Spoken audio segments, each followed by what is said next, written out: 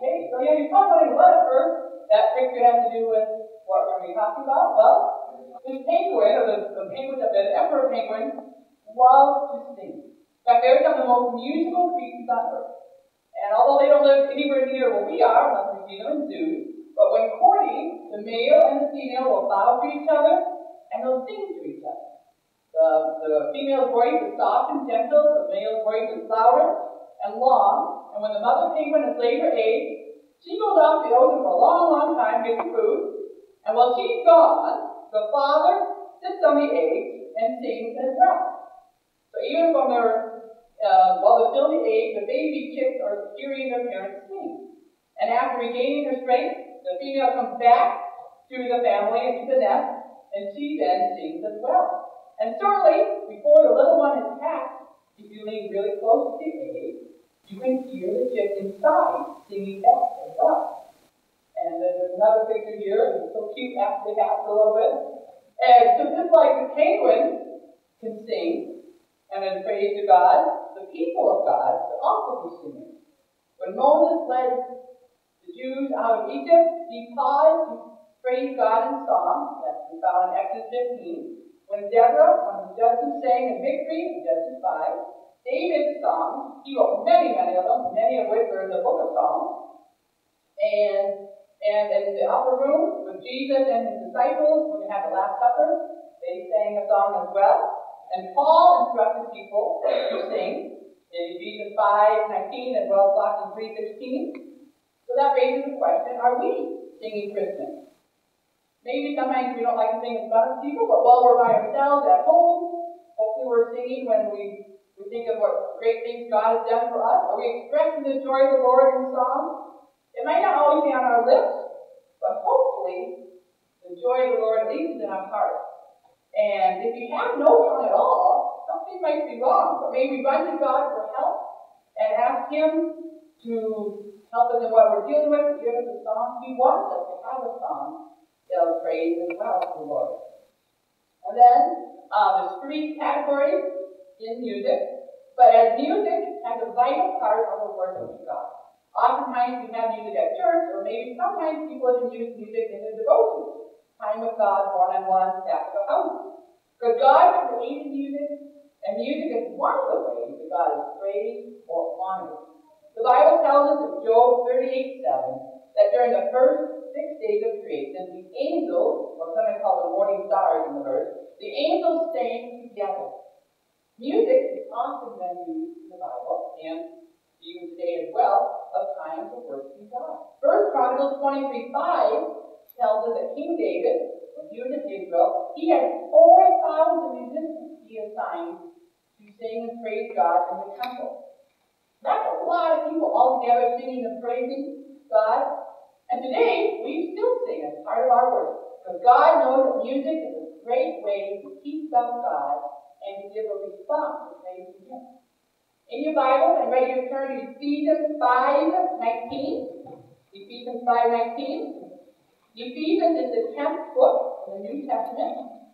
Matthew, Mark, Luke, John, a bunch of others, Galatians, and then Ephesians. As I tell my students in my class, once you find the book of Ephesians, look for a big 5, that's chapter 5, and look for a little 19, that's verse 19. So Ephesians, big 5, little 19.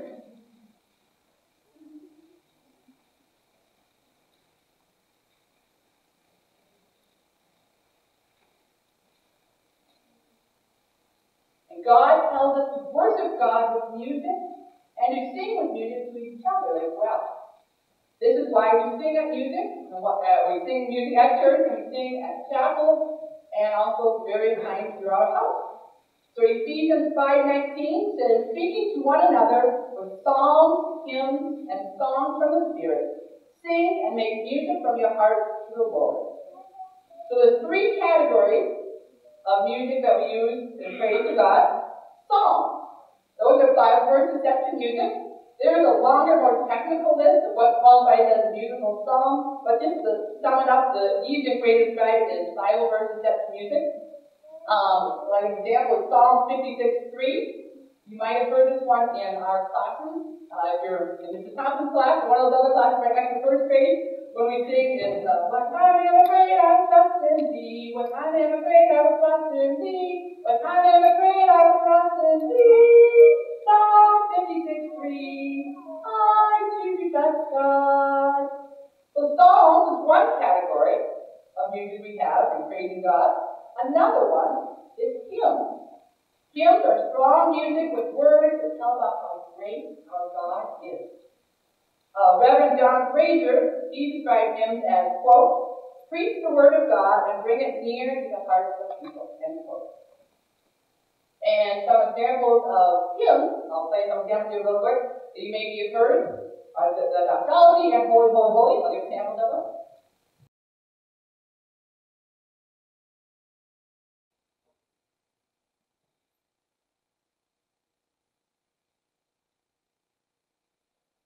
So the doxology.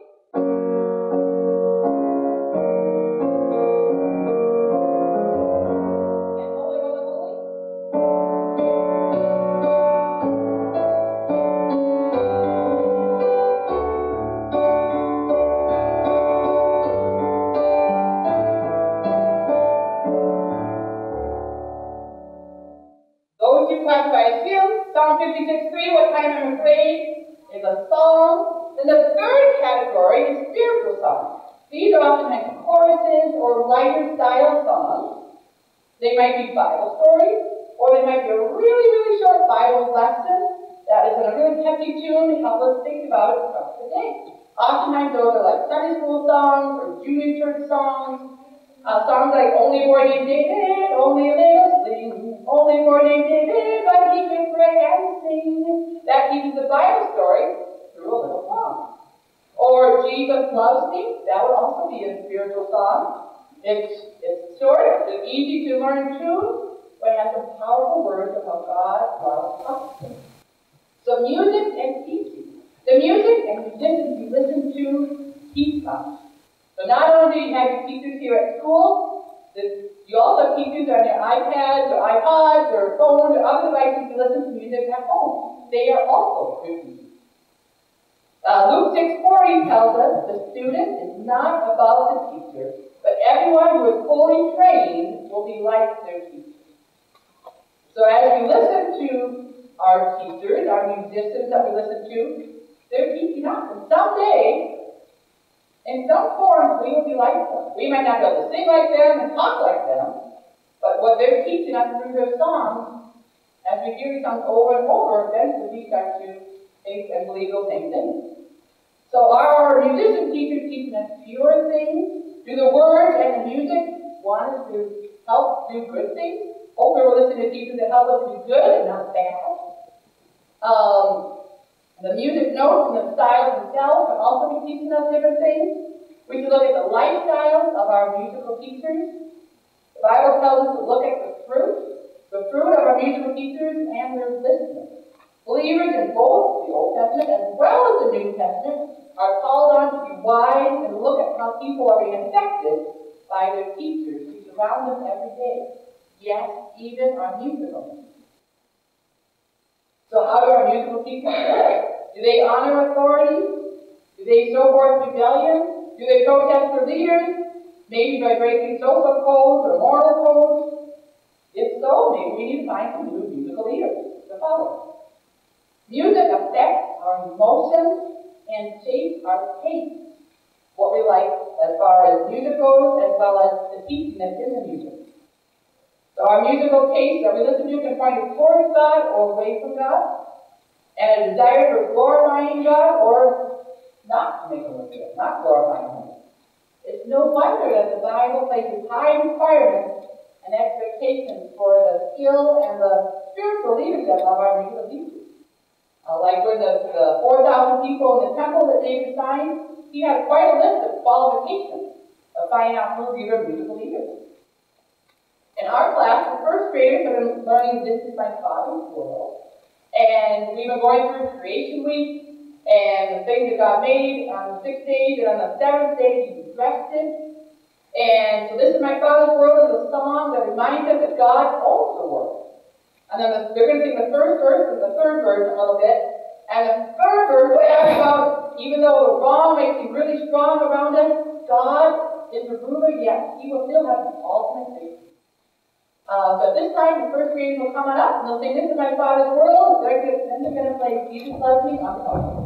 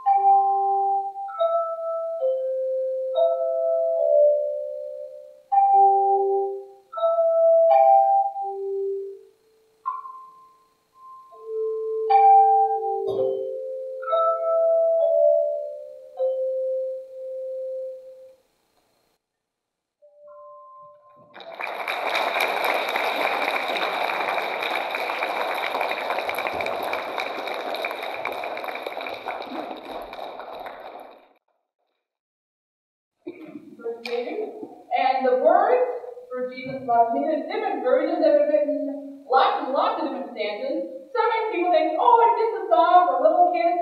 But no, the truths of Jesus loves every one of us are true for us no matter how old or how young we are. And so they're very stanzas written for. We have two stanzas we're going to sing. I'll go on the piano here in a second. Jesus Loves Me.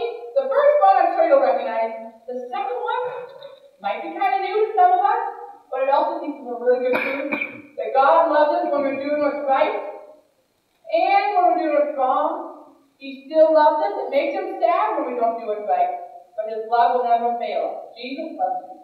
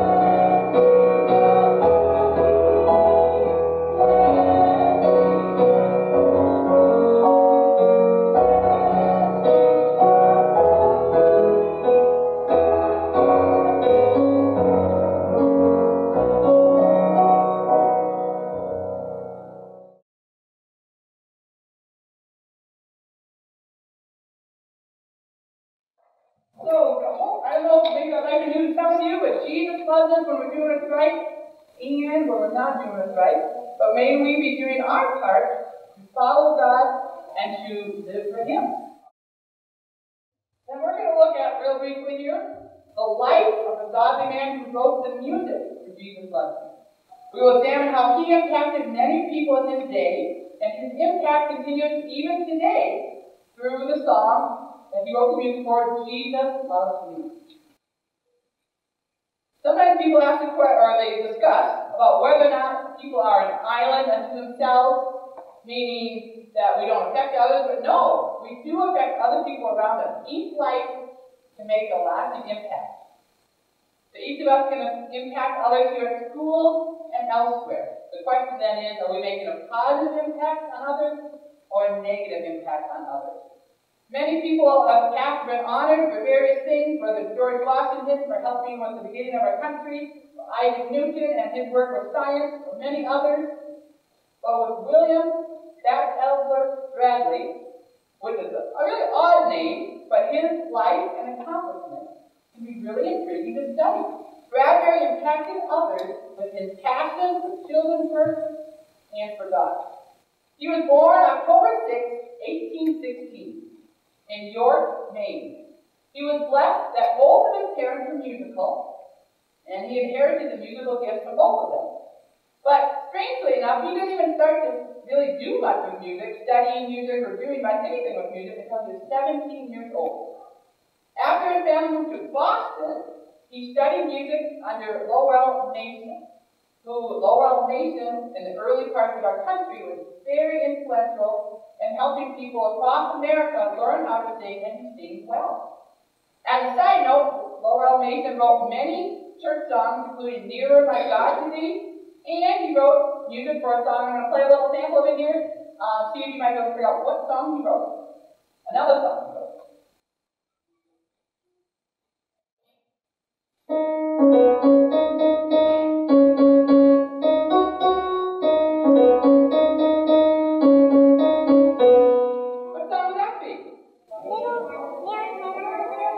That's right, Mary Had a Little Lamb. So his teacher wrote Mary Had a Little Lamb as well. But William Bradbury, when he was enrolled in that school, part of his musical training not only was singing, but he learned how to play the organ. And one of his early jobs at a church, he was paid $25 a year to play the organ. But he asked for a raise, he asked for his money to double, because when he went to that organ, something was mechanically wrong with it. So the keys stayed down unless he pulled them back up. So he said, I need twice the work. I'm pushing down and pulling them up. I need twice the money. I don't know if it worked, but that's what he thought was. So his parents, well, they had musical training, but they didn't have very much training. And so when Bradbury came home one day, he wanted to show his parents all the wonderful new things he was learning. And so he tried learning some of his things he learned. But since he was still learning, he wasn't very good at it yet.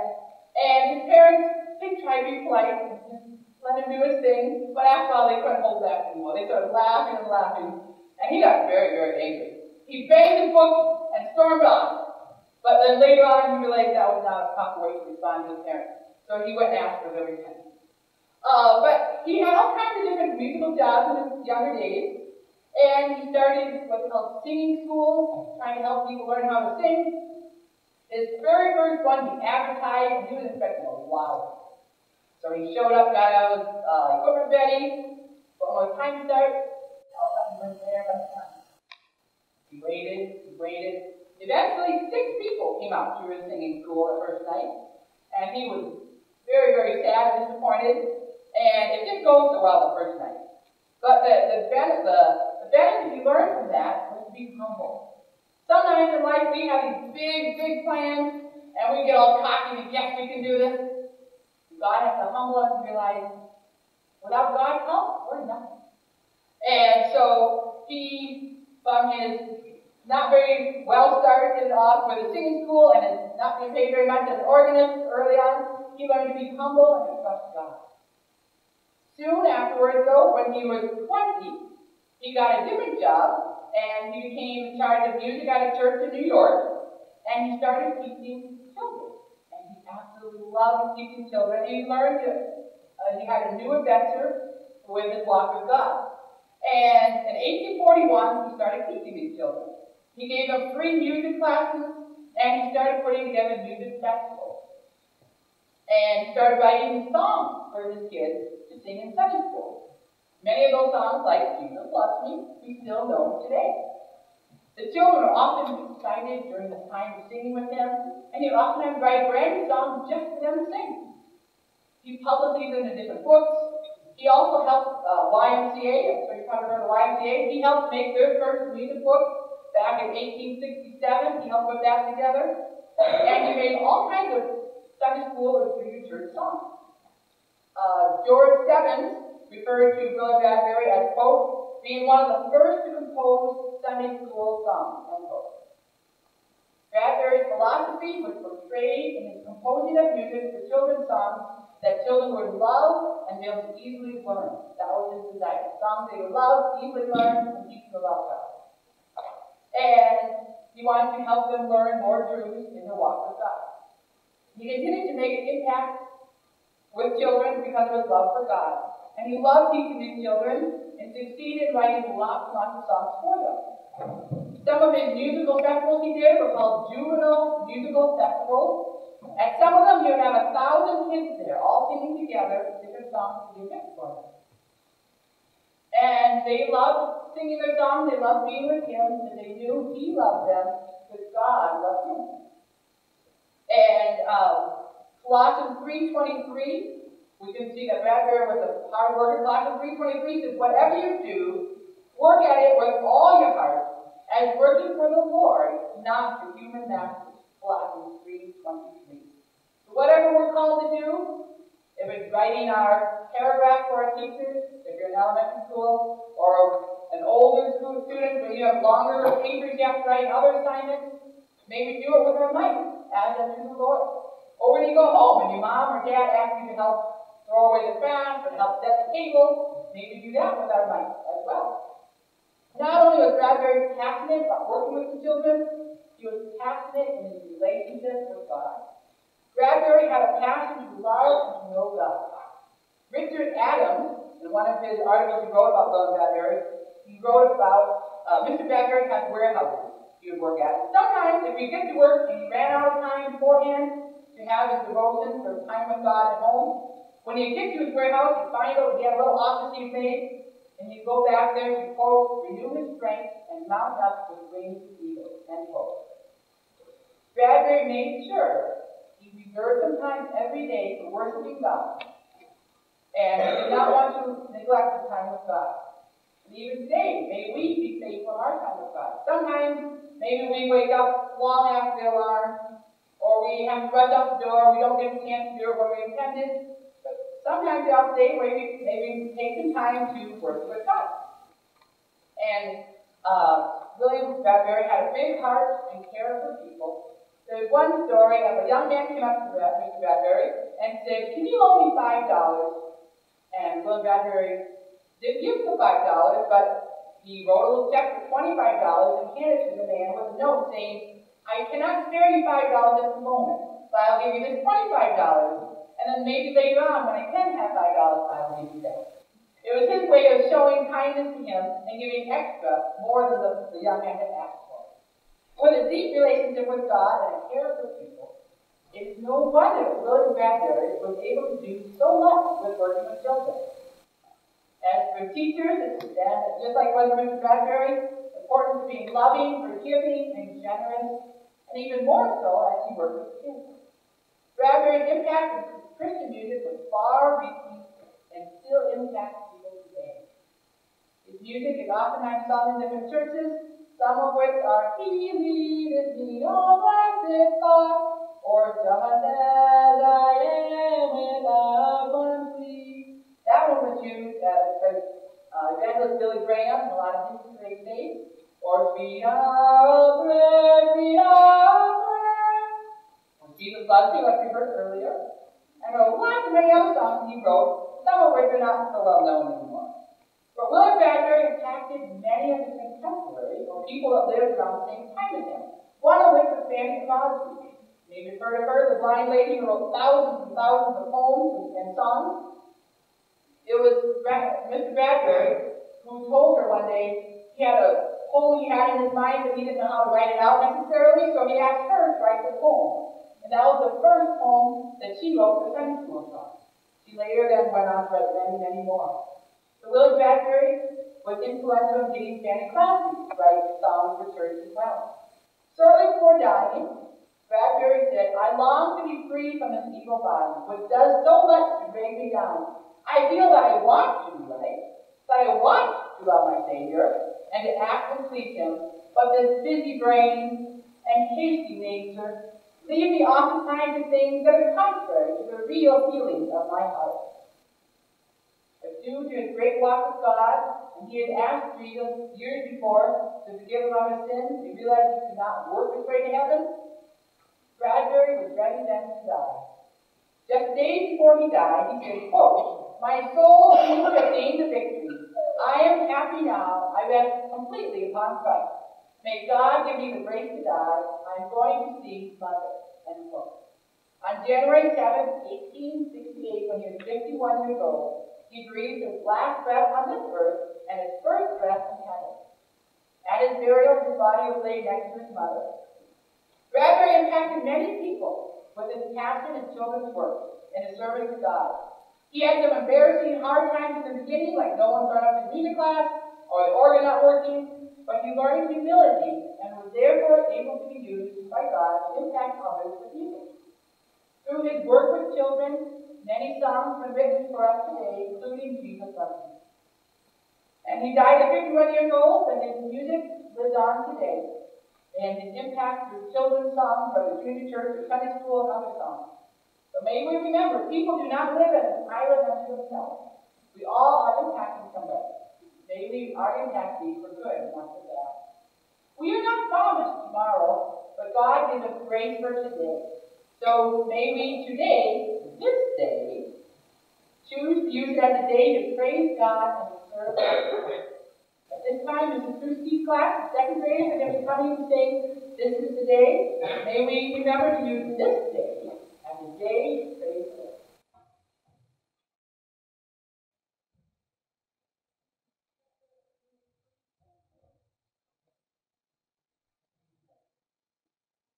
Sure you all know it, so I'm just going to sing it by myself, and then the next one, after the first one, maybe I'll have to join us. Okay? So we do this every morning, don't we? Yeah. This is our way to get ready for our day. So we start with, "This is the day, this is the day that the Lord has made, that the Lord has made. We will rejoice, and be glad in it, and be glad